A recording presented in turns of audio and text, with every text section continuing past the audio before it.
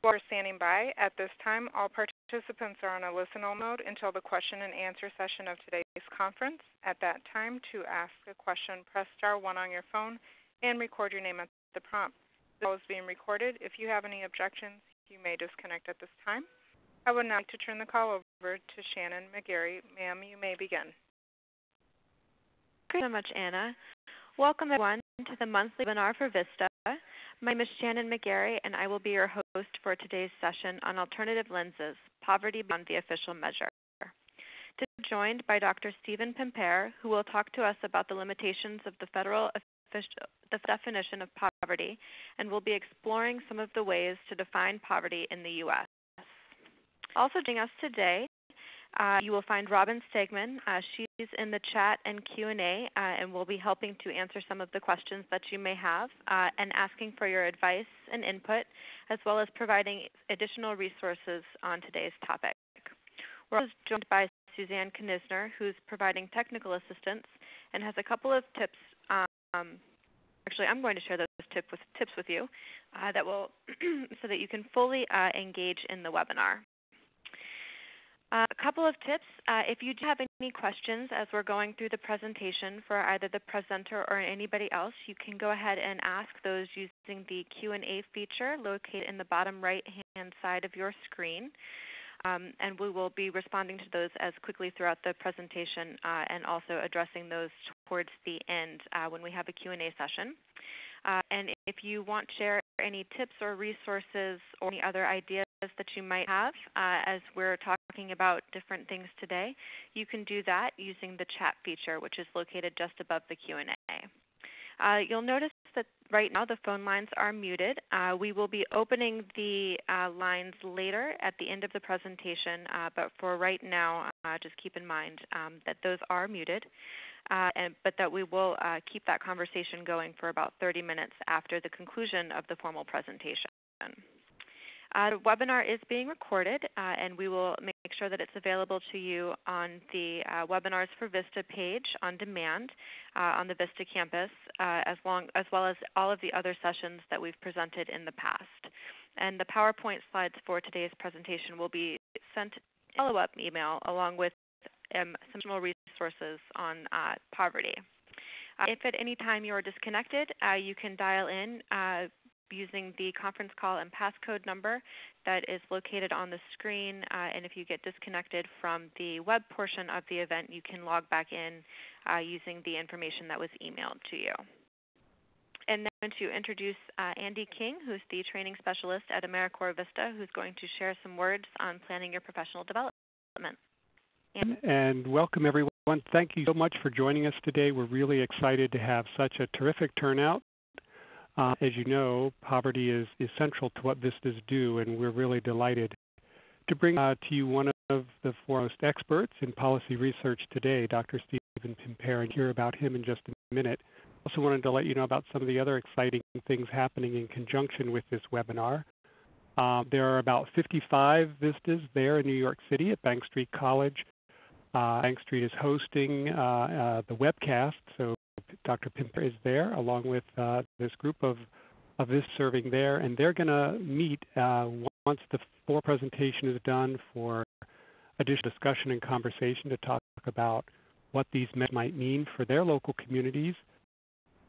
We've got across the country 18 other groups of VISTAs who have come together to participate as a group in the webinar, and then to hold discussion groups afterwards. And in fact, there's a group of VISTAs here at Federation for National and Community Service headquarters in Washington, D.C. So they're just downstairs from where I'm sitting. And as soon as the webinar is done, I'm going to run down there and have a conversation as well. So we really see these monthly webinars as a chance for you to advance your own professional development.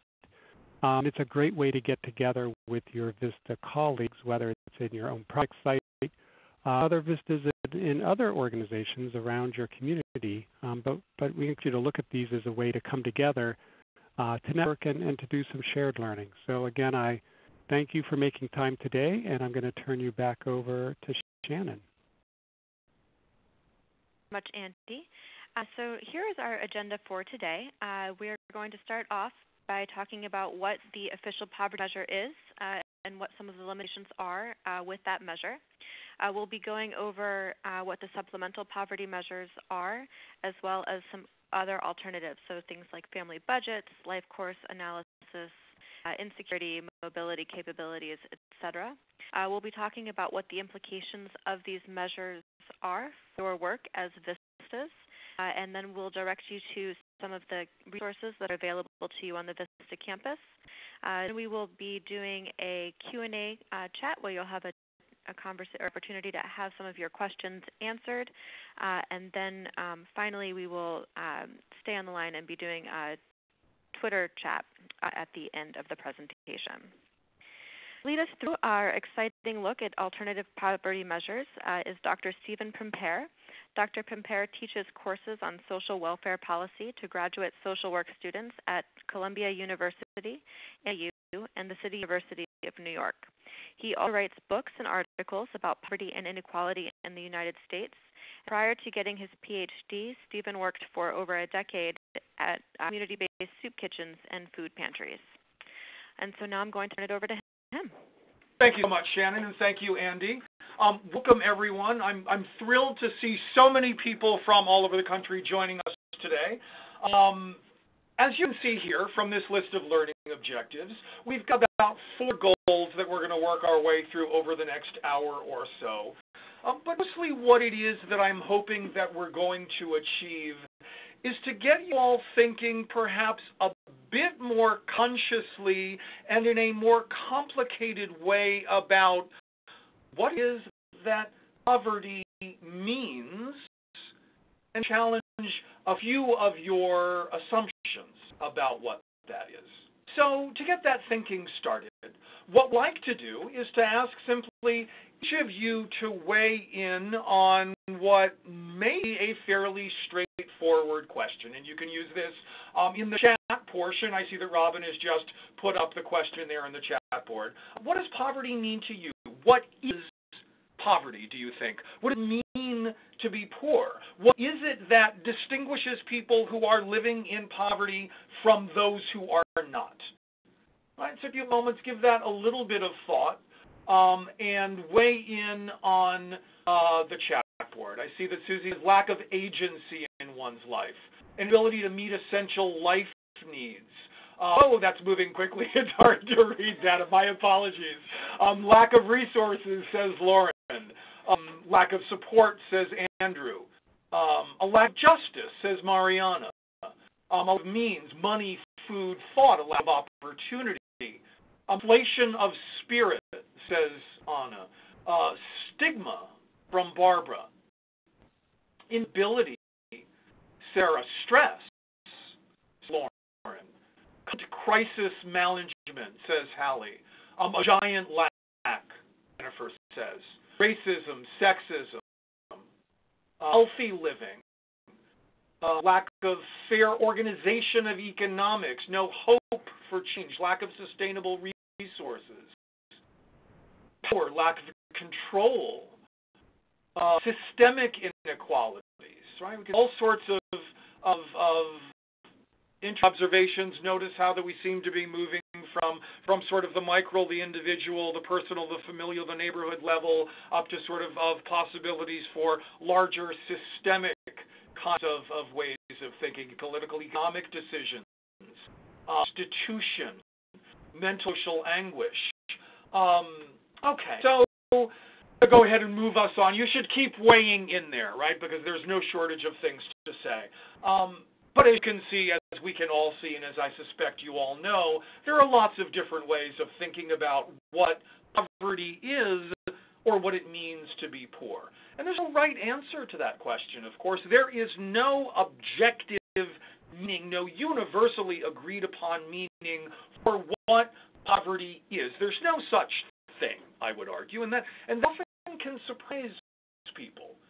But poverty means different things to different people and means different things to different people at different moments in time.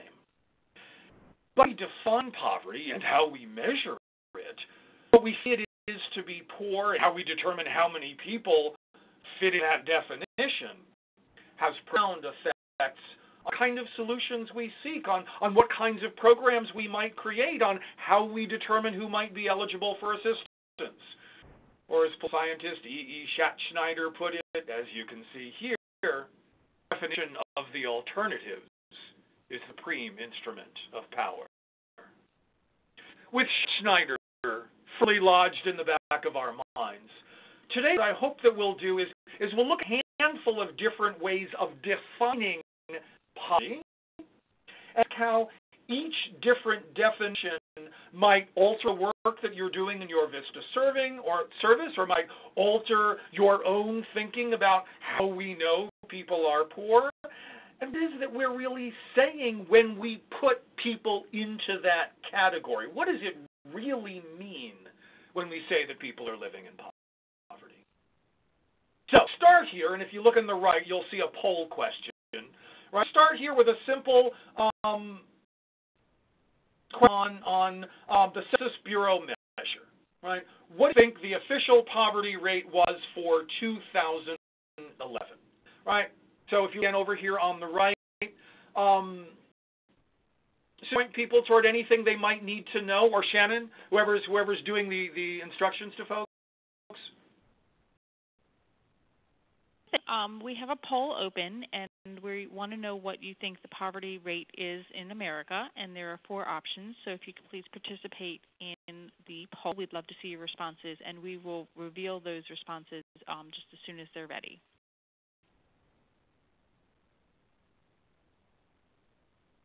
Great.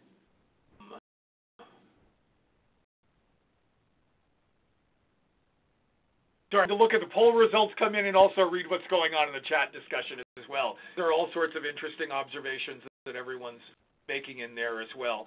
Can we move toward, assume that folks have had a chance to weigh in on the poll and move toward closing that down and posting the results at this point? Sure. Terrific.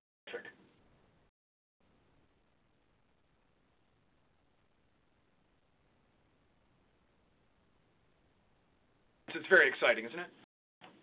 So we'll have the results ready in about 30 seconds or so. We're just waiting for those to be compiled. Right. Meanwhile, looking back up at the chat, of course, what we've got instead of observations about what poverty means is people talking about where they're living. Liz evidently is very excited to be in Detroit. One, of course, fascinating sort of place to be thinking about and talking about poverty. In some ways, poverty in Detroit is a very distinct thing than it is in the rest of the country. Okay, there we go. So we can see results now. All right, so we've got a small number, say 9. We've got sort of equal division, give or take, between 12, 15, and 20%. And then a good chunk of folks who, to their credit, didn't know and decided not to guess and actually admit that. Let's move on to the next slide, and we can look at the actual answer. The one after that, sorry. These are the official rates of poverty from the U.S. Census Bureau. Typically, when you see reports about poverty, when you read stories about poverty and the poverty rate, the percentage of people living in poverty, the number of people living in poverty, this is usually the source of the data that most people are using, the official Census Bureau measures. And as you can see here, the official poverty rate for 2011 in the United States was 15%. We represented over 46 million Americans living in poverty according to those official standards. So on to the next. Terrific. So as some of you will remember from your version of the PSO, the Census Bureau determines how many our people are poor in a fairly straightforward way. It has developed what it calls a poverty threshold. It's a cut-off for being poor. If your household income is below this line, you're poor. If your household income is above this line, even if it's only by $1, you are not counted as poor. The most recent data that we have available show us poverty rates for 2011. The arrow above here is pointing to the 2011 threshold for a family of 4, which, as you can see, is just over $23,000 in gross cash income.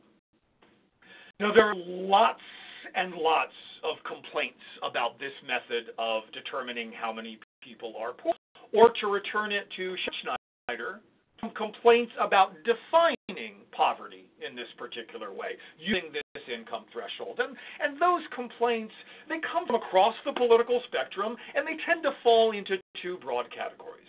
The first set of complaints have to do with problems with the data collection method itself, and then the second set of complaints are about the very concept of this dollar value cutoff for determining poverty. So let's talk briefly about those first set of complaints, the methodological objections first.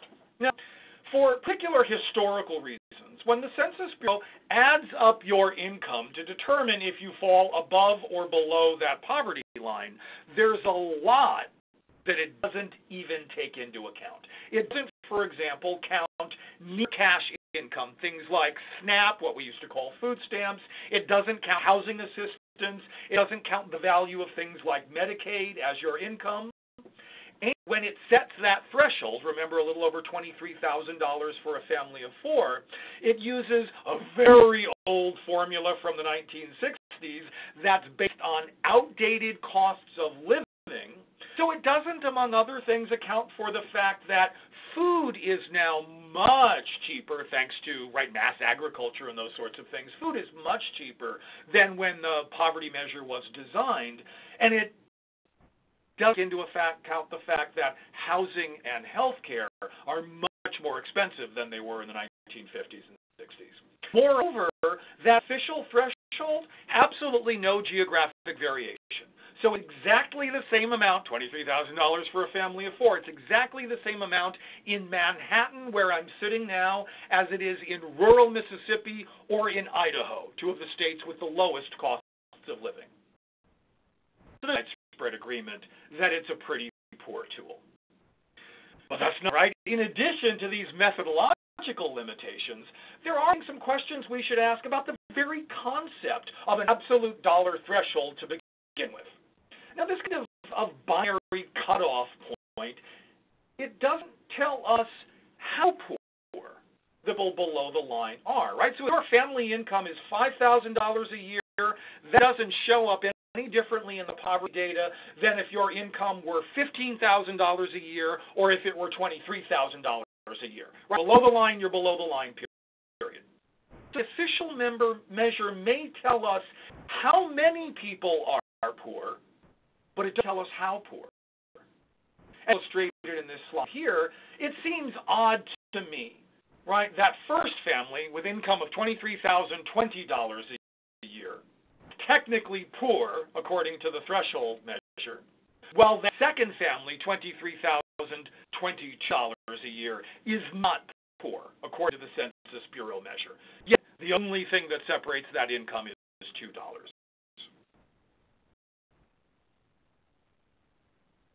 Did worry, I think, that your approach is ultimately kind of arbitrary, right? What amount as a cutoff for poverty? Who decides what things are necessary to be poor or to not be poor? Don't family needs differ from one another, right? What about, say, two families of exactly the same size, but one of whom has a child with developmental disabilities? Do those families need the same amount to survive? What does the threshold mean? Does it which people are surviving, or is it people are struggling?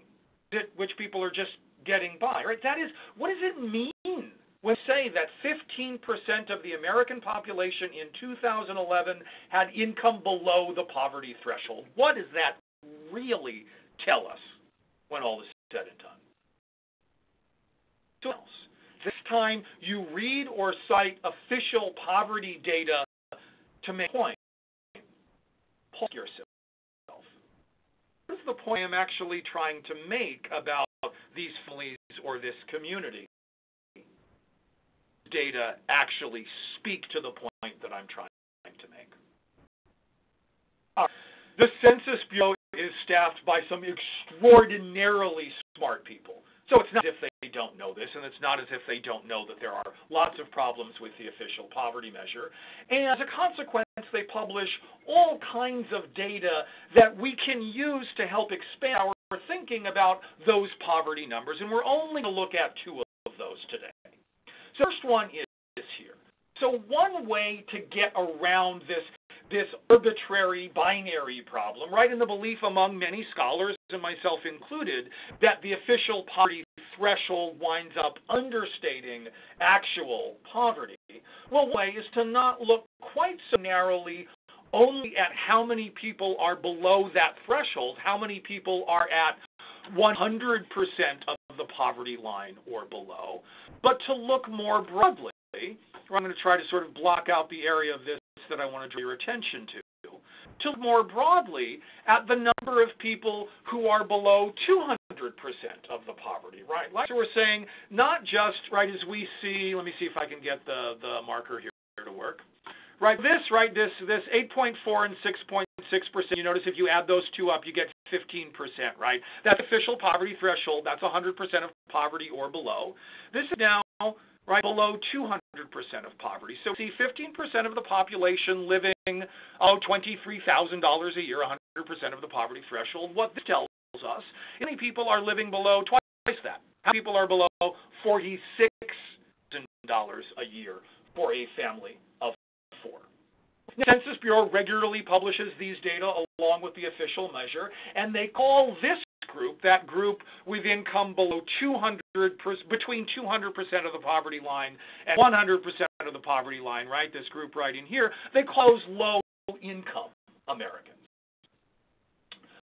What we see by looking at these numbers is that there are a total of 35% of all Americans in 2011 below 200% of the poverty line, compared to 15% below 100% of the poverty line. Or put plainly, we say that 15% of Americans are officially poor, 20% are officially low income, and 35% are poor or low income, using official Census Bureau standards. So what that this does is it suggests that the scale of the poverty problem, right, whatever we mean by that, might be different than we think. And maybe we shouldn't think just about the people who are poor, but also those who have low income that may make them near poor, perhaps still in need of assistance. Right? And think about, would this be a useful addition to you and your agency when you think about people in your area in need of assistance more broadly than at just 100% of the poverty line? Should you be looking at people who perhaps come close to the poverty line? There are, in fact, other options still if we want to get a more satisfying kind of definition of poverty that gives us more accurate data. And the Census Bureau itself has begun to publish alternative measures that take this into account, that take into account some of the problems with that official measure. And it often will refer to them as the supplemental poverty measure, as the research supplemental poverty measures. Some people will talk about these, the experimental poverty measures.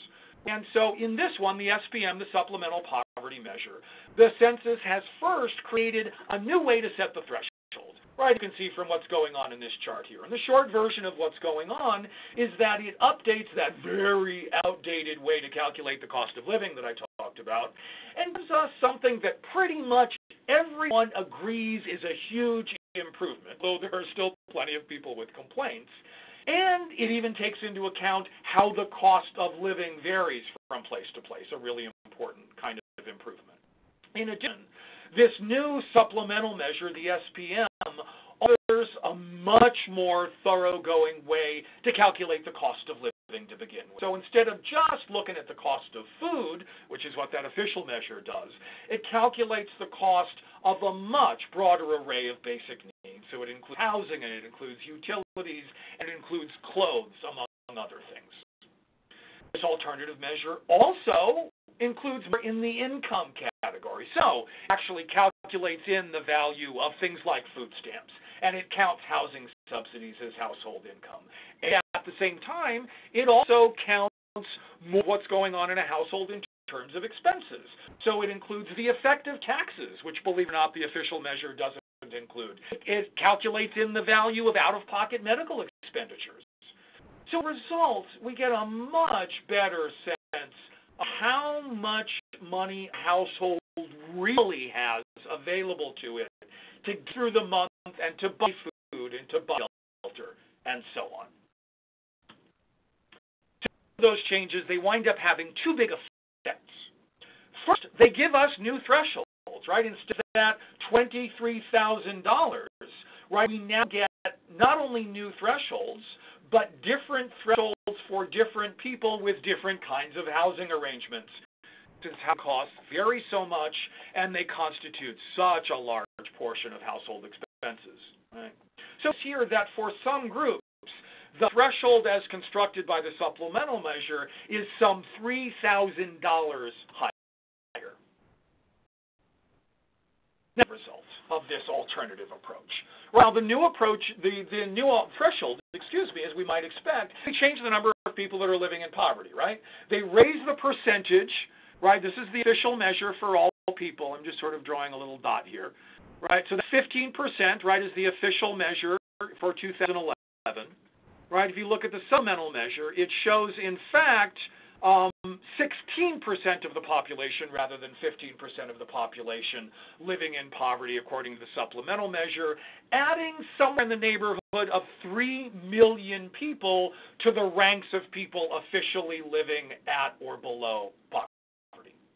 But what else happens? The SPM. It shares data on how poverty is distributed among different groups, right? So here we see the effects on age. Whoops, I'm doing a terrible, I'm going to erase that because that's officially too ugly to live with.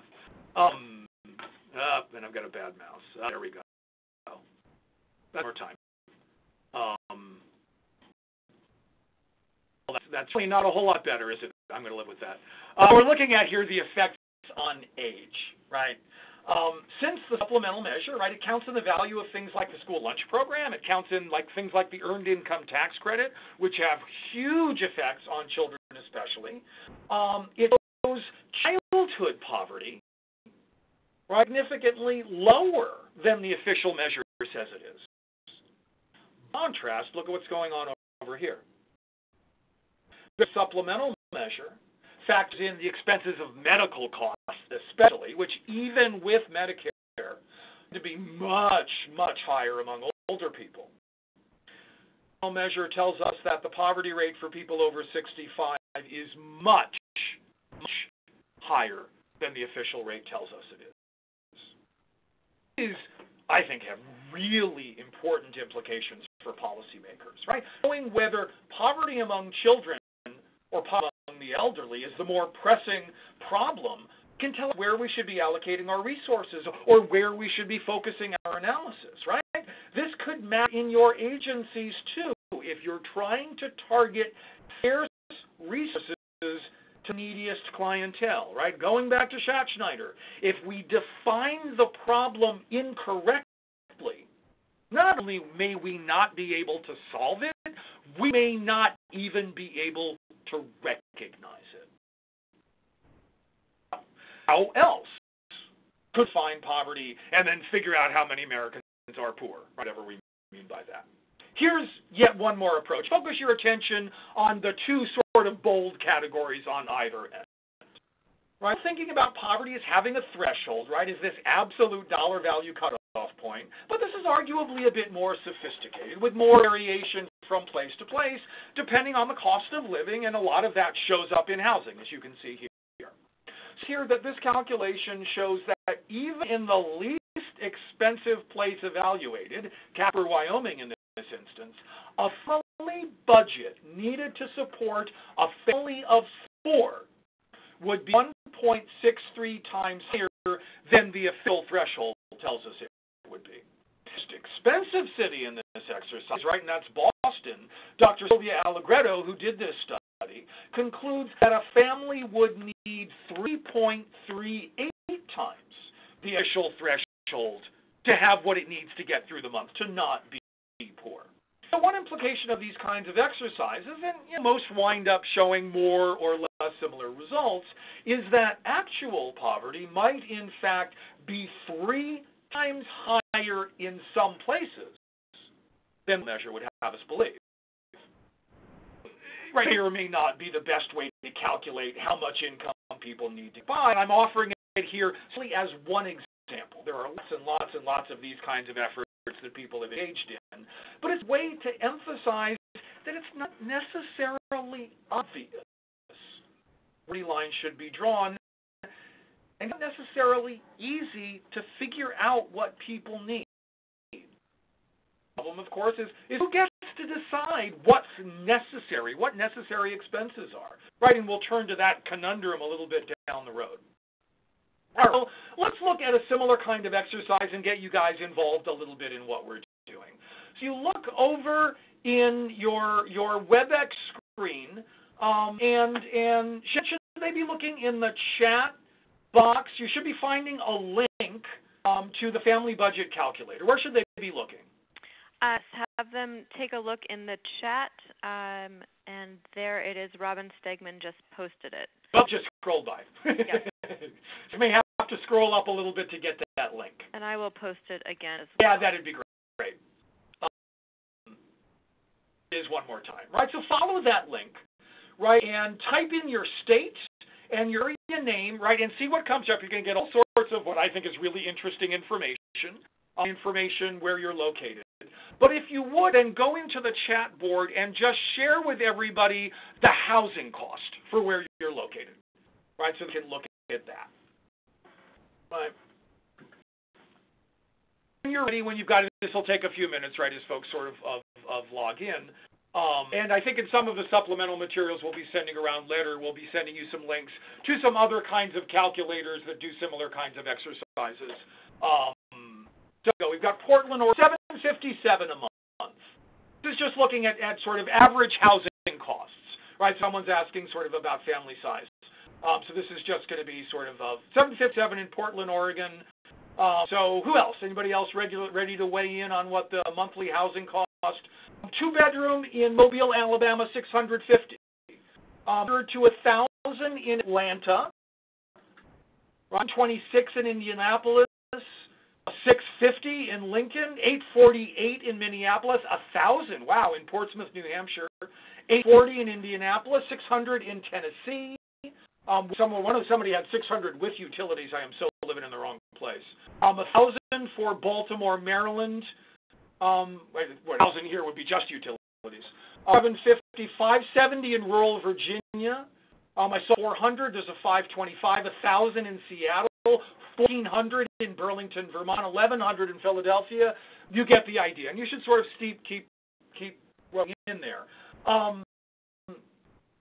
In terms of housing, right? There's enormous variation from place to place, and the right sort of crude average calculations, they're not taking into account family size, right? And if you've got, a family of 4 or 5 kids, right, and you've got boys versus girls, and you may want to separate out their bedrooms, right, it's probably going to cost you more. You're going to need more space, right? That kind of variation is important to think about when we think about, well, what does it cost for a family to live, and where are they, and how do we take that into account? Okay.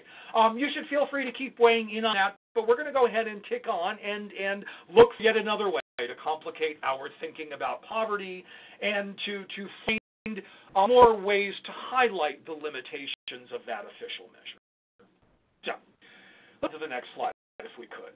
So there's another problem with that official measure that we haven't talked about yet, and that is that it's a snapshot. And I mean that it tells us how many people were poor during the time the survey was conducted. That's how the Census Bureau gathers its official poverty data, through surveys. They're very sophisticated surveys, but it's opinion surveys.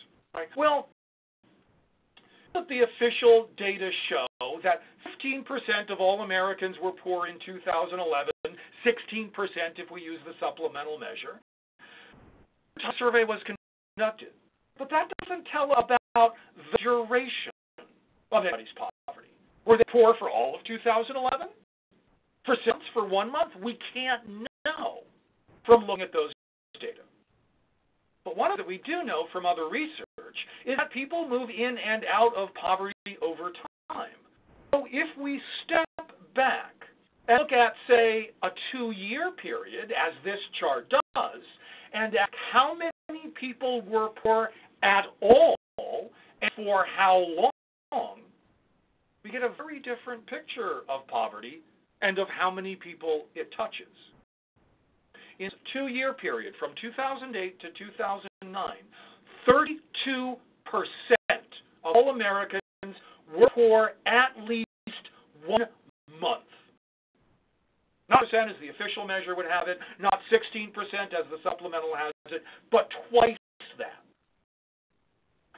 But is how many more people are poor than official data suggest tend to be poor for relatively short spells. Right? Note here that while 32.2% of Americans were poor at least once in this 2-year period, only 4.6% were poor for the entire 2-year period. I think something profoundly important, both about the length of poverty spells and about how many people we can expect to have one. Poverty is a bigger problem than we think, but a different problem than we think. Use this as an opportunity to ask yourself, might indicate about the need in your area. How much poverty is there really? Is it short-term? Is it long-term? Do you know the experience of families in your area and how long on average their poverty spells last? And will knowing that improve your ability for services? Now, step back even further. Ask how many people are poor not for a year or not over a 2-year period, but over the course of their entire lives. And here's what we find. 15% of Americans are poor for a total of a year or more over the course of their adult lives. A majority of Americans experience poverty. They do so for short periods of time, a month here, 3 months there, 6 months there, but it is in fact a common experience in the United States. This also could have some profound possible implications in the way that we think about poverty, since we tend to think of it as something that other people experience. However terrible it may be, it's a minority who are affected, and a relatively small minority at that, right? That's not the case.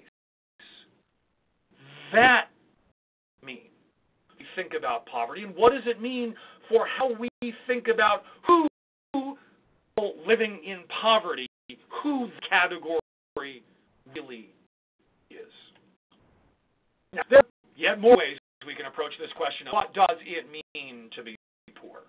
Now, one of the ways that we've looked at so far to try to measure and count to identify poverty have been absolute measures of income, everything we've looked at so far. Right? That's not actually how most other rich democracies typically measure their poverty, and it's not how international comparisons of poverty are usually done. Often, poverty is identified as having an income of half of what the median income is. Now, median income, that's the midpoint, right? So it means half people earn more than the median, and half the number of households earn less, right? So that median is the midpoint, right? So this is asking how many people's income is half of that median. So measure, poverty wasn't 15%. This is 2010 here. Numbers for 2010 and 2011 don't wind up changing too much. They were essentially flat for both of those years. Wasn't 15% as the official measure would have it. Wasn't 16% as the official measure would have it. It was almost 20%. It was 19% using that half of median income standard. Using that measure, we see how we compare to other rich democracies. And what we find is that we have much higher poverty rates, right, living below the median. Right? Ask yourself again, is that a useful way for you to be thinking, or for your agency to be thinking about poverty?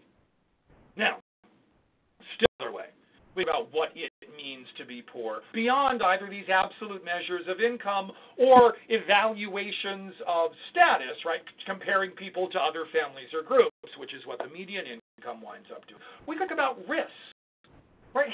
How susceptible are people to being harmed by life events, by natural disaster, by job loss, by injury, by illness, by the birth of a child. Right? These kinds of life events happen in all countries, to all kinds of people. How well can people survive them without pushed into economic crisis? That is, maybe it's not just the state of being poor, however we define that.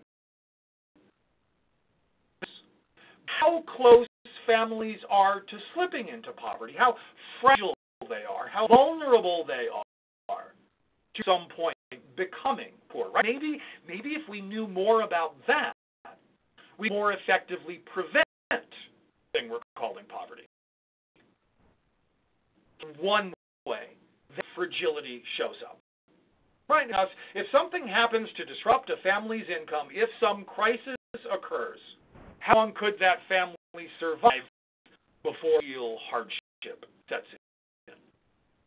Right, almost 20% of American households will be in trouble in under 2 weeks. There's no room for error, in other words. Right? Maybe that's a difference we want to think about among families. How much breathing room they have to survive crises or to survive mistakes. And what implications for what we think of as anti-poverty programs? Should we focus on the prevention of poverty before it occurs by increasing security and stability, or should we focus on the alleviation of poverty after it has already happened? Now, this, I think, begins to help us make sense of some of the previous data we saw on the duration of poverty, on how long poverty lasts. Right, the fill rate may be 15% or 16% if we use the supplemental, but for a 2-year period, remember 32% of Americans are going to be poor. Maybe looking at this slide, maybe that helps explain why many American households can get by as long as there are no surprises. But in life, there are almost always surprises. Sometimes when people see that the United States has higher rates of poverty and higher rates of child poverty and much higher rates of inequality, too, for that matter, than do other rich democracies, they'll suggest that well, maybe that's not necessarily all that bad as long as there are opportunities for people to escape their income level, right, and to rise up out of poverty, right? It's equality of opportunity that matters most, many people say, rather than that equality of outcome. So here's a show about the economic mobility available in the United States. And notice here that mobility in the United States is at the low end of this group of rich nations. Now, know that in this chart, a higher number is worse, because there's a higher likelihood that a son's income will be the same as his father's. With more mobility, like Denmark and Canada and Germany, as you can see here, there's a much better chance that things other than family background, things like hard work, things like education, in those places there's a better chance that those other factors will determine your income, and a lower chance that it's the family status that's going to determine your fate. There's much more mobility in other rich democracies than there is in the United States, which I think tends to come as a really big surprise to lots and lots of Americans. But this, I think, is another way for us to complicate our thinking about poverty, to think about it as opportunity or lack of opportunity. All right. Ending off from there, there's one last approach to these questions that I want to touch on today. It's been referred to as the capabilities approach to poverty, and it comes typically from an international economist called Amartya Sen, and has argued that what poverty really is a lack of freedom. Poor countries or in poor neighborhoods or in poor families, people have fewer choices available to them and fewer opportunities to live the kind of lives they value, in his words. It says that poverty means different things to different people, and that to be poor means to be able to fulfill your potential. admittedly a growing body of literature on what are called happiness studies that seek to find ways to measure people's own evaluations of their well-being, right? That's arguing that that's what we should be interested in. Are people happy? Are they satisfied? Can they live the kinds of lives they want to live, within reason, be able to fulfill their potential? Right? See, instantly, this is a much broader way of thinking about well-being than measuring income. This is not actually as new an approach as it may appear. Right, so this quote here, which I'll read to you in just a moment from Adam Smith, is the founders of modern economics, offered a way of thinking about poverty that I think has more in common with the capabilities approach than it does with the official poverty measure. And Smith wrote the following in Scotland in 1776. Everyone is rich or poor, according to the degree to which can afford to enjoy the necessaries, conveniences, and amusements of human life. By necessaries, I understand not only the commodities which are indispensably necessary for the support of life, but whatever the custom of the country renders it indecent for creditable people, of the lowest order, to be without. Linen shirt is, strictly speaking, not a necessary of life. The Greeks and Romans lived, I suppose, very comfortably. They had no linen. In the present times, the greater part of Europe, a creditable day laborer would be ashamed to appear in public without a linen shirt, the want of which would be supposed to denote that disgraceful degree of poverty which it is presumed nobody can well fall into without extreme bad conduct. It is that poverty is social, cultural, and perhaps even emotional, as it is purely economic. In the thinking, not be poor, to be able to live as a full-fledged member of the society you inhabit, to be able to participate in the customs of the country. As we get set to wrap up this portion of the presentation, I want to pause for a minute and think about what it would mean to take Adam Smith's approach to defining poverty as the custom of the country. What would it mean to take that seriously? What are necessaries today, do you think? What's today's equivalent of the linen shirt? So whenever you're ready, go back into the chat. Try to do a better job of trying to read responses as they scroll by far too quickly. On smartphones, cell phones, a car. Cell phones, lots of people, right, probably tweeting from their cell phones, feeling this is important. Also, computer, cell phone, health care, internet from home, so making a distinction between being able to get to the library, perhaps, having it in your home, phones, internet access, transportation, a car, literacy, jewelry. And, that's the sort of thing you can imagine people saying, well, that's ridiculous, that's a luxury, why would you need jewelry? But you travel with a group of people, or you live in a community where it's common for people to dress in a particular kind of way, to not be able to afford to do that could, in fact, mark you as an outsider in the way Smith is thinking about that.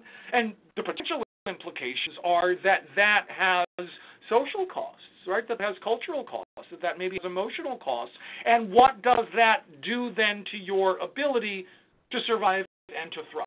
Right? Healthy Air Jordans, right? Same sort of logic perhaps could apply. Our education, it's a happy hour. But again, you can imagine, right, that what might look, again, it sounds silly. You sort of hear that, right? That's ridiculous. Then you think about it. Right? Do you exist among a group of people who engage in particular kinds of social rituals, right? I'm going to sort of sound like a sociologist here for a moment. To engage in particular kinds of social rituals through which they form community, through which they form networks for seeking jobs, through which they form other networks that maximize their resources, and does it cost money to participate in kinds of social rituals?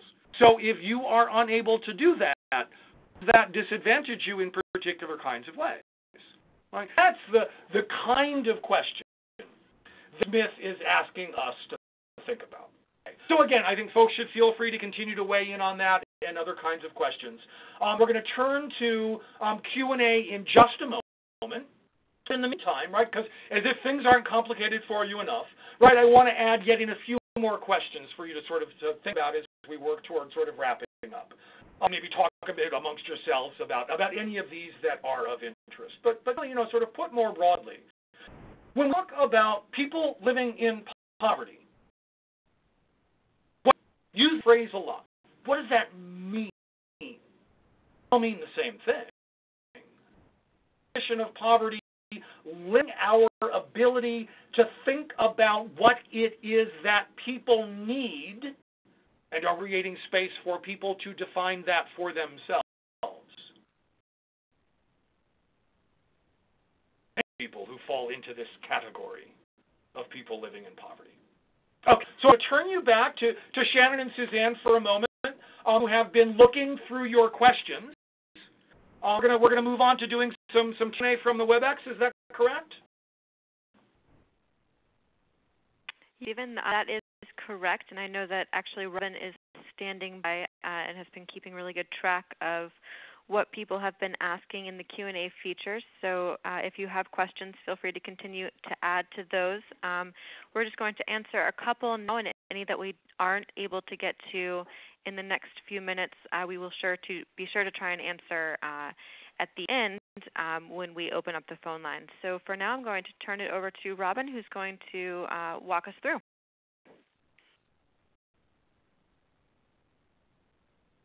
So I have one question coming from the Q&A. So is there another study set in place in the next couple of years to re-examine the cost of living, food, et cetera, and possible changes in the income threshold? Some feedback on your line. Question is I'm gonna take the moderator's prerogative and recast the question just a little bit and ask about, are we going to continue to do the supplemental measure, and are people engaged in continuing to think about how we can improve upon it? The second part is yes, right? A part of how we got the supplemental measure in the first place is that a group of mostly policy scholars that began largely at the University of Michigan in the 1980s, very dissatisfied with the official poverty measure for the reasons that we talked about today and a lot more, so started to sort of develop more sophisticated methods of why, in fact, the Census Bureau has moved toward experimenting with those alternative measures. Is that one of those scholars, Rebecca Blank, who was a dean at the University of Michigan, actually was hired to run the Census Bureau in the early years of the Obama administration. So she brought that kind of lifelong concern about more accurate measures to her work at the Census Bureau. It is unclear, as I watch sort of budgets work their way through, whether that money will continue to be allocated in the future. Folks like me, for obvious reasons, are really, really hopeful that we're not only going to continue to fund that supplemental measure, but that we'll also will maybe 2 or 3 supplemental measures, right? Because it's really, really, really hard to calculate cost of living, especially if we're trying to take into account variation from place to place. That's right, profound implications. All sorts of benefits are set. Social Security cost of living benefits are set using a very particular kind of calculation. People are arguing on a regular basis as to whether that's good or could be improved. All sorts of work going on, lots of work going on in universities especially, and I'm hopeful that it's continue to take place in the Census Bureau as well. Great. Thank you so much. For our next question, this one is coming from Barbara, who's asking, it's rare to see poverty measures for adults with disabilities. Have any suggested levels of poverty for this population? It's a question, and we didn't have any in our presentation today, but there are a number of different efforts to modify poverty rates among people with disabilities. And of course, talk about people with disabilities is an enormously broad category. So more sophisticated measures start to break down, right, what is it that we mean by disability, which particular kind of disability, because different kinds of disabilities require different kinds of accommodations in order to get through the day. Some of those are much more expensive than others. One of the things that neither the official measure or the supplemental measure does is take into account disability. I think we should. To be honest, I don't know how, in a real world, as a practical matter, how to do that. I mean, this is one of the things that I would think would be the virtue of more money on research for better supplemental measures, so that we start thinking about, all right, should we have a separate threshold for people over the age of 65? Should we have a separate threshold for people with disability? Should we break that down by different kinds of disability? We have different thresholds, right? When you start to think about what are the kinds of things that cause it to be much more expensive for one particular kind of family rather than another, how much of that is practicable for us to try to take into account? Again, right, the problem is a nation of 310 million people, limited methodological tools, limited data, and limited money to spend on that. So question, I wish we had better data on those kinds of questions. General rule, turn not to the Census Bureau, but turn to research organizations and scholars that do specific work on disability, if you're looking and getting at those kind of data.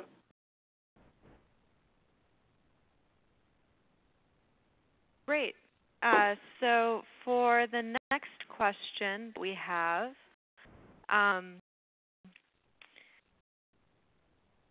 things we can do is we can go ahead and see if there's any questions on the line. Would you like to ask the... Okay, so stick with the Q&A. Right. I think we'll ask another, one or two more questions here, and then we'll go through the next portion of the presentation. So our next question is coming from Anna McDaniel. This one is asking about areas experiencing booms. She's currently in North Dakota, which is living through the oil boom that's happening there. And so obviously booms will have a dramatic impact on housing, food, energy costs, and especially the area doesn't have price control or price gouging laws. So maybe you can speak a little bit about that. We sort of talked very briefly about Detroit earlier being, for Detroit, right, being its own sort of special sort of case study about a city experiencing a very particular kind of crisis. North Dakota, in an entirely different way, is also fascinating in this entirely unique kind of thing. In part because, right, you think record lowest unemployment rate in the entire United States of America right now, right? And this has been true for, 4 years, 5 years, 6 years, something like that. So this is terrific, right? Everything and all sorts of people, right, from all sorts of other states where they have terribly high unemployment rates and people can't get jobs, moving into North Dakota in search of work. But as I suspect, I think this was Anna, right? As I suspect Anna knows, not enough housing. So my understanding, and I've not unfortunately kept up as much as I wish I had now in retrospect on this, but that housing is going through the roof, right? That suddenly you've got people who are finding jobs and then wages are okay, but because of the particular set of circumstances, housing costs are going through the roof because it is such a scarce commodity that you've got this awful kind of conundrum, right? You've got a place with very low levels of unemployment because of a booming industry, but without the sort of infrastructure required to make it possible for people to take those kinds of jobs.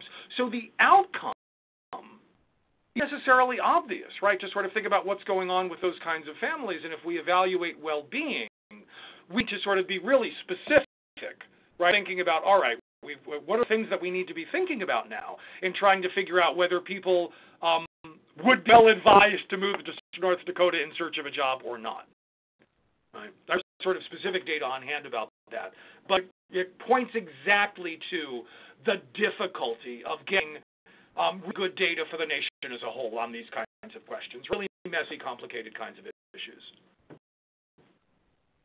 Great. And the last question that we'll ask right now, what do you think about what it takes to move out of poverty in your communities? Sort of what have you seen in your experience? That'd be blowing air through my lips is sort of universal sign for an exceptionally good question and an extraordinarily difficult question. Right, because at some level the question is, well, how do we solve poverty? Question implies the answer to it is very often different in different places for different people at different moments in time.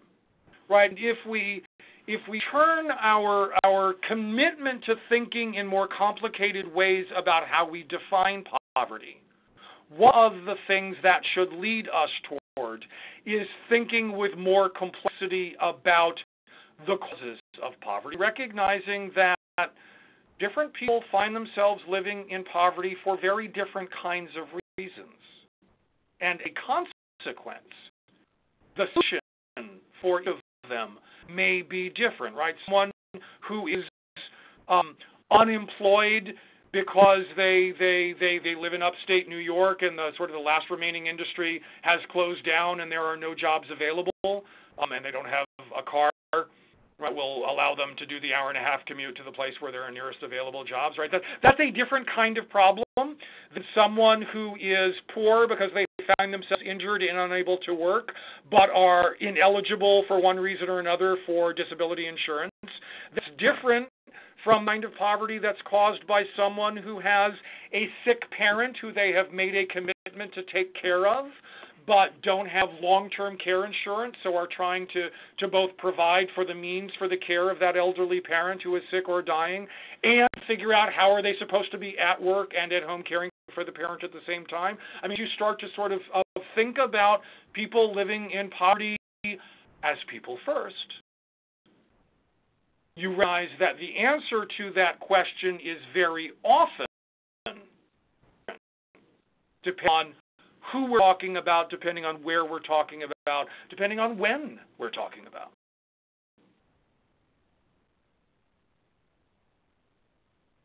Great. Thank you so much. I think we're going to wrap up this portion of the Q&A session.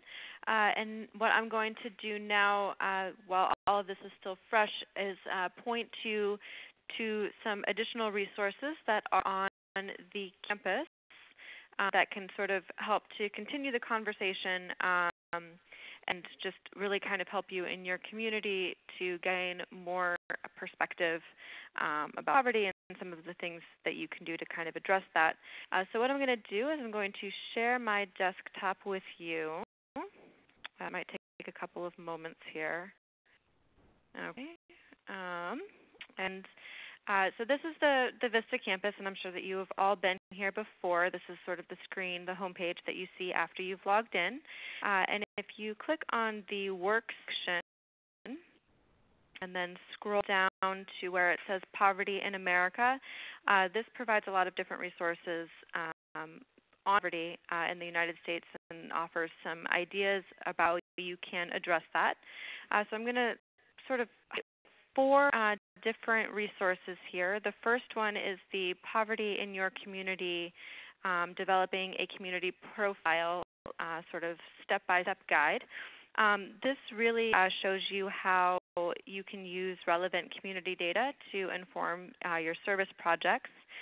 And in it, you'll be able to sort of learn how to develop a community profile, which will allow you to get more information about the different people that live in your community, sort of design and deliver impactful service projects, and then, sort of shape how you're going to partner with different community groups. Also, how you're going to use that information to enlist support of other people who are already doing similar work in the community, and then also help you to develop additional resources so that the work that you're doing is sustainable. And so this is sort of a great, more of a micro view to really work at the community level using the data. Next thing to sort of point you to is more of a macro approach, and this is really putting some of the national data on poverty in the United States. It's a series of short video clips that Dr. Pimpert has put together using 2010 poverty statistics to show how poverty in the United States varies by group and place, and also to direct you to where you can find additional statistics on the most up-to-date data. Then, for those of you who are just coming out of PSO, you may recall, and even if you were there a few months ago, you might recall having discussed the poverty theories of change with some of your fellow Vistas. And so in order to provide you with a resource where you can explore these theories further, there's this research article where former University of California, Davis Community Studies professor Ted Bradshaw talks about how community anti-poverty programs have not so frequently examined the theories that underlie the dominant practices that are addressing poverty.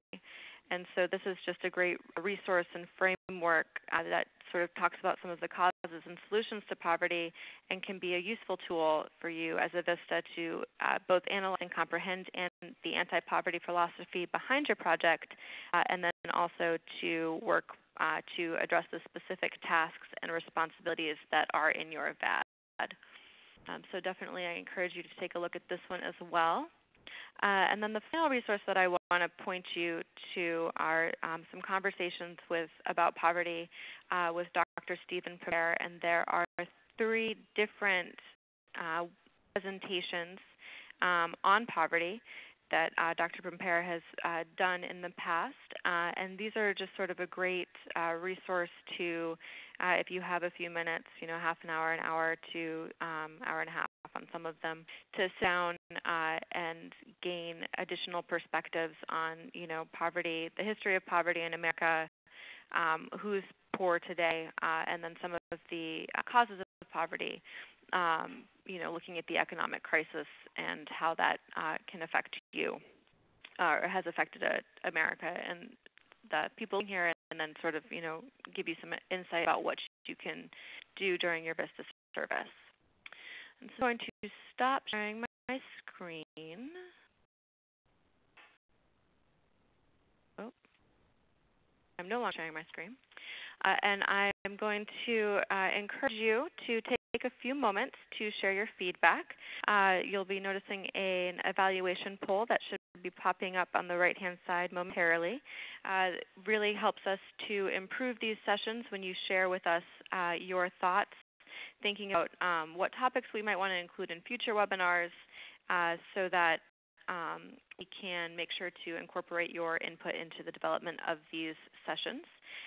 Thank you so much for your participation. If you have any further questions or need additional information, you can contact us at vistawebinars@cns.gov. And I also want to encourage you to check out the calendar on the Vista campus to sign up for 2 really exciting upcoming webinars. One is Passing the Torch, Ensuring the Continuity of Your Work, and that one is scheduled for Wednesday, April 17th at 2 p.m.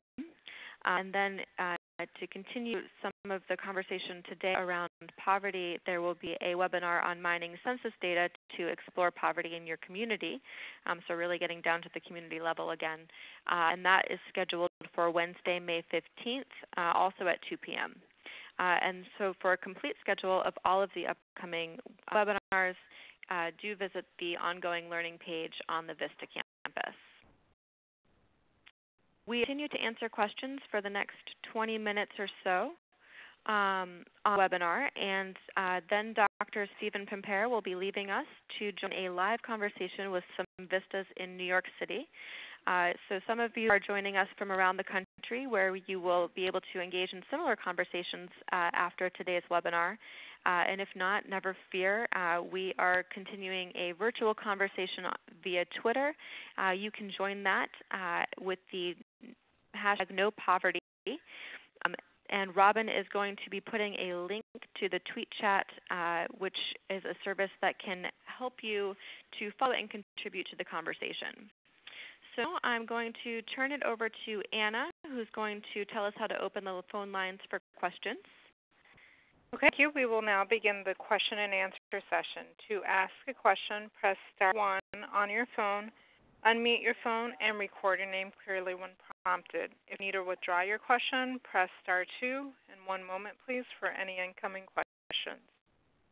Great. We're waiting.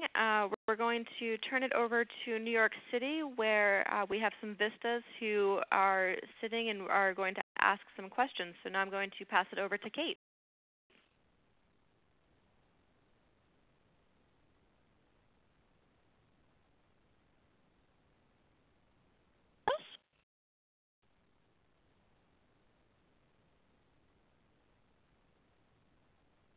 It seems that we don't have Kate right now, but we will work to get her. So what we're going to do is we're going to just start with the Q&A that we have, and while we're waiting for phone calls to come in from the line. And it looks like the first one is going to be from Cara, who is asking, I'm wondering if poverty measures ever to take into account debt.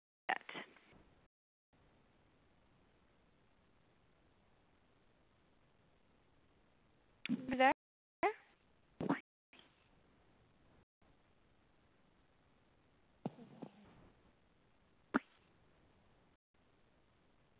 We may have lost work. Hopefully they will be coming back shortly. I have a couple questions on the phone. Let me know when you're ready.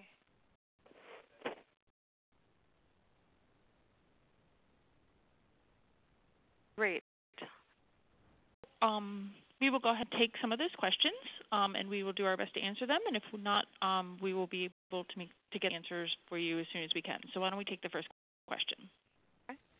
This question comes from Tammy Webster. Your line is open. Hi, Tammy. Hello? Yep. What's your question? Wonderful. So I put a question in the Q&A section. It says that the slide where it shows that 32.2% of Americans live in poverty at least 1 month, and 44.2% for the whole 2 years. That's a slide that was before. I was just wondering, is there data on how that looks when broken down into racial categories? And if so, how does it look or affect the data? Okay. Hold on one second. We have Robin's going to answer that question for you. Okay, thank you. Yeah, I answered actually in the Q&A. There is a link to census data, and there's actually a resource there that has that information broken out by race. So if you pull up that link, you'll be able to see, and I will post it in the chat, you'll be able to see the differences that are there. So it does affect it in some way.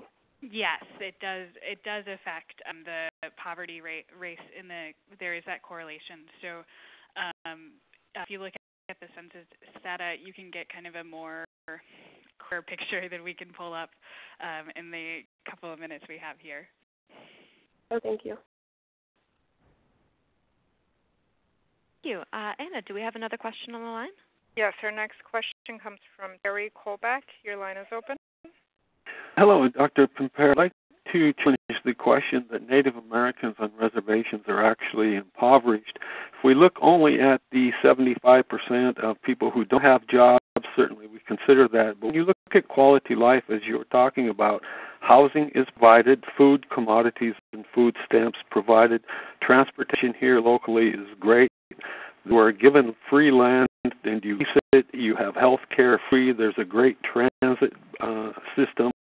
You get government payments. You get casino payments. And people don't move from the reservations. They're moving back to it. Why? We just have 2 years of poverty. We have generation after generation. Why, if the quality of life is so bad? It perhaps isn't so bad, and it's something to challenge the norm way of thinking. I just want your opinion. That excellent question. I am afraid that we have lost video connection with Dr. Pimpare, so we're trying to get him back. And so we will certainly ask your question, and if we're not able to get him back on the line today, we will certainly follow up with you via email. Thank you. Thank you very much. One more question from Katie Elson. Your line is open. Great. Yeah, I'm here from Louisville, Kentucky, and I was just wondering if you guys or Dr. Pimpare would be able to explain why things like SNAP benefits and housing subsidies are included in earned income, because it seems to me those are very temporary fixes, especially government assistance for problems that are very systemic for people who are living in impoverished situations. And it seems like, at least for me, the definition of poverty or the lack thereof would be something where you would be reliant and not reliant on benefits from handouts from government agencies or organizations to make your monthly payments or your to support your family. Thank you. Thank you much. Again, that is a wonderful question, and I believe that Kate perhaps has joined us. Kate, are you on the line?